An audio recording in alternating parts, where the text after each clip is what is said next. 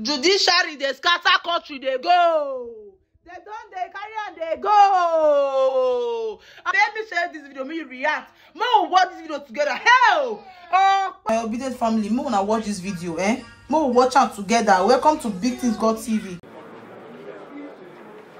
Okay. Yes, sir.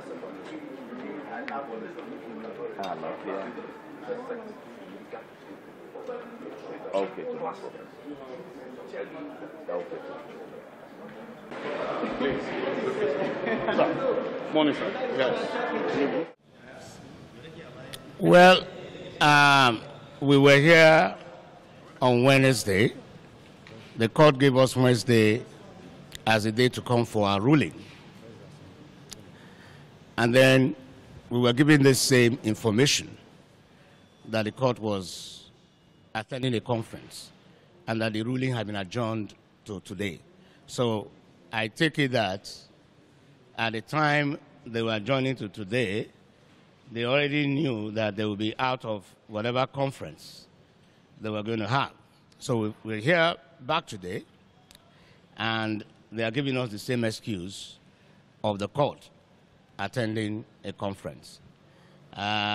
We don't think that that is a fair way to treat us. You see, this thing, everybody has rights. I think the impression that as litigants, as people who approach the court, we have no rights. We are absolutely at the mercy of the system. It's a very wrong one. Respect begets respect. You have to respect me as a litigant, then I will respect you as the judex. So if the court, what we see is that we have not been fairly treated.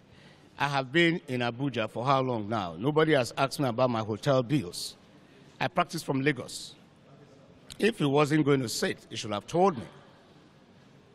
He should have told me on Wednesday, I'll be back in my chambers in Lagos now.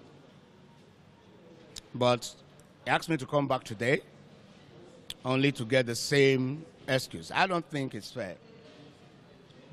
I don't think it's fair. And as far as I'm concerned, we are, by the grace of God, going to do something about it. In the sense that I think we need to sue. We need to bring it before the court so that it will be examined. What we have lost, the right that we sought is to restrain this swearing in.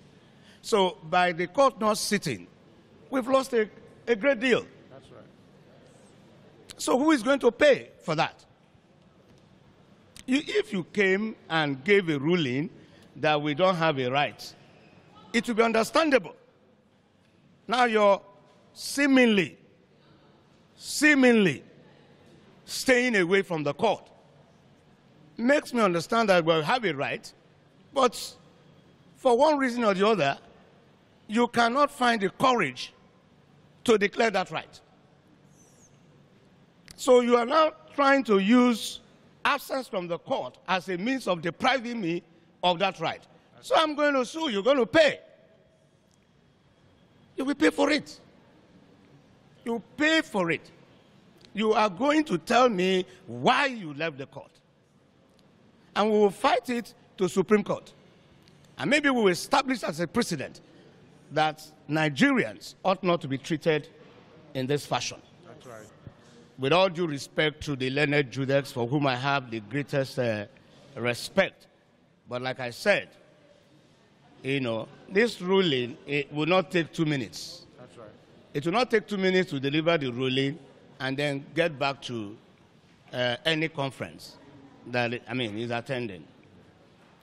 So what I want to say, I have said it, I have written to all the security agencies, I have written to major embassies, I've written to the American embassy, I've written to the British embassy, I've written to the French embassy, German embassy, and I've warned that you cannot make the mistake of installing an unconstitutional president in Nigeria. That's right.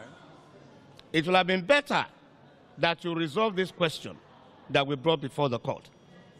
We are not saying that the question must be resolved in our favor.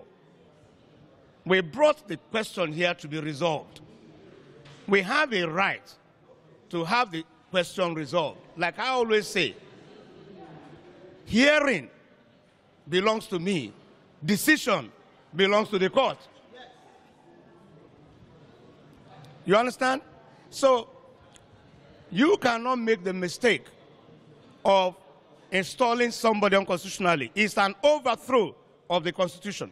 That person, now if you read section 1, subsection 2 of the Constitution, it says, no person or group of persons shall be permitted to take control of the federal government or any part of it, take control of federation or any part of it, except in accordance with the Constitution.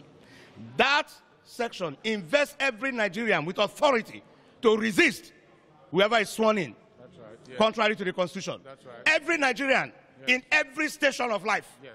wherever he is, That's right.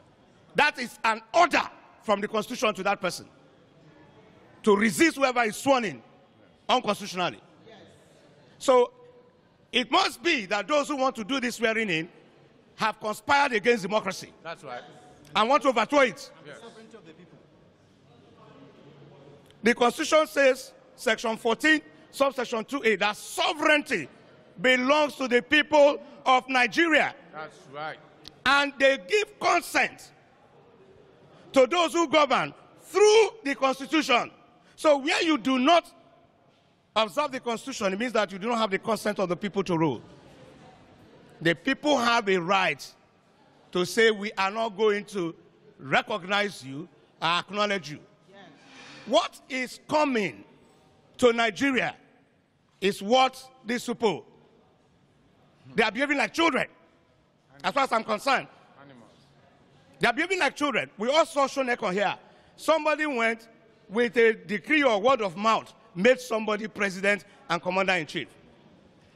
A court, it took just one declaration from a court, and it was gone. It's the same thing that we are, the same thing that we are getting into. Any court in Nigeria is invested with the authority to interpret the Constitution and can say that the person who calls himself president was not duly elected and therefore cannot answer that title and cannot give any instructions that should be obeyed. And that would be the beginning of crisis. We have warned against this. I don't know what is making them behave, think that it's a joke. I don't know how you will take 200 million Nigerians as a joke. You know, it's not going to happen. The Constitution says you go and have a second election. But you feel too big. Like I was explaining to someone, it's the same in discipline. Where you have red light, say stop. That's right. You feel too big. Because you are driving your Jeep, you don't stop. It's the same thing. It is the indiscipline in us that we have carried over to this exercise. The Constitution says you've not made it. You've not made 25% in Abuja. Nobody has told me that I'm wrong.